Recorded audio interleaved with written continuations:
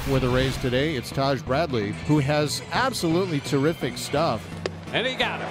Well, he started him with the hard stuff, finishes him with the fastball at 96 there. So back-to-back strikeouts, one on the change, one on the fastball. And Randy Arozarena will get it started. Just missed tying the game yesterday. There's a high shot deep into left. Hayes will go to the wall. That baby's gone.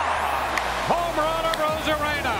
Arozarena with the range on that one into left center field. And the Rays grab an early lead. And Isaac Paredes, right-hand batter. It's all coming together.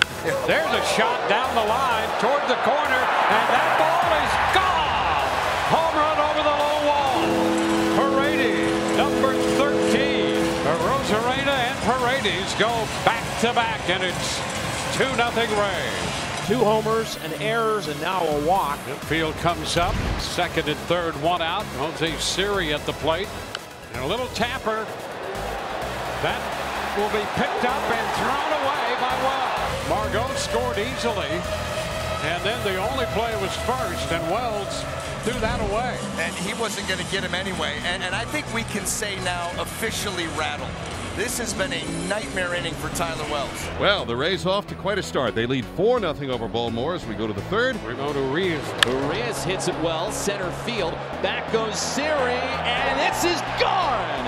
It's a homer for Ramon Urias. A frozen rope over the center field fence. And after what just happened in the second, that is the lift that the Orioles needed to begin the third. There's one out here in the 5th inning. Adam Frazier.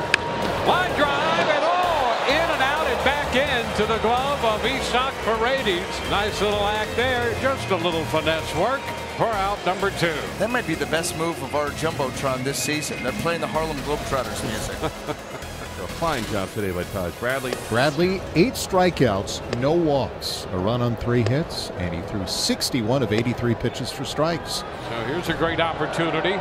Wander Franco looking for his first hit of the day. He has it first, Siri at third. And this popped into shallow center. Hicks is coming in, sets up to make the catch. Tag at third. Siri heads to the plate. He's going to score. And as he does, Diaz moves up to second. And the Rays add to their lead. It's 5-1. Yandy advances to third. Randy with 49 runs batted in. And now he has 50. Base hit into center, scored Yandy Diaz. And Randy picking up his second run batted in of the day. His third hit. He's been on base 4 times. Well, the Rays with 10 hits. They are 15-0 when they gather at least 10 hits. Trying to go 16-0. 3-2, strike 3 call. And that ends it. The Rays will finish with 11 strikeouts, and they win this game 7-2.